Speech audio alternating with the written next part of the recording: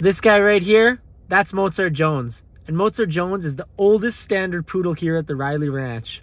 And we love standard poodles.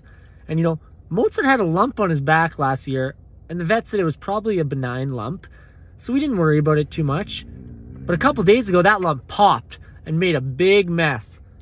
And Mozart Jones has been licking that spot. So I'm taking Mozart to the vet, and we're gonna get him checked out and fixed up.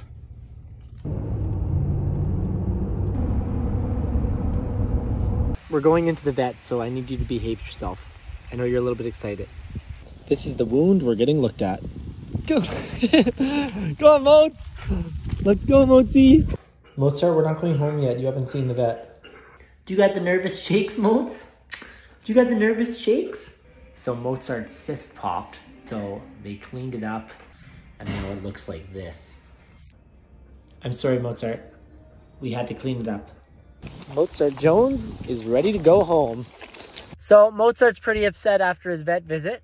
But Mozart, the good news is you have 14 mango flavored chewable bites. Mango? Dogs don't eat mangoes. Look at me.